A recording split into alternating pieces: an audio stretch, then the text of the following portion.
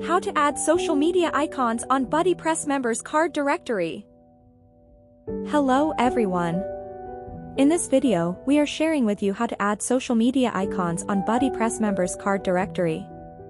With this feature, your members can show their social media accounts where people can click and redirect to their social media accounts pages. First, you need to install the Youzify plugin Lite version. This plugin is free. You can find the plugins by the search bar, then install and activate it. And then, please go to your FTP or file manager.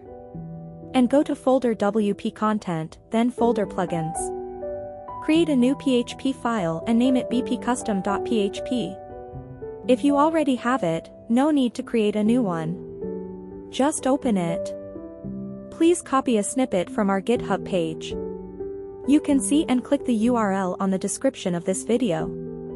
Paste the copied snippet to the file. And then save it. Let's see the result. The social media accounts will show on members card directory. Members can add and edit their social media account URLs on their social network page.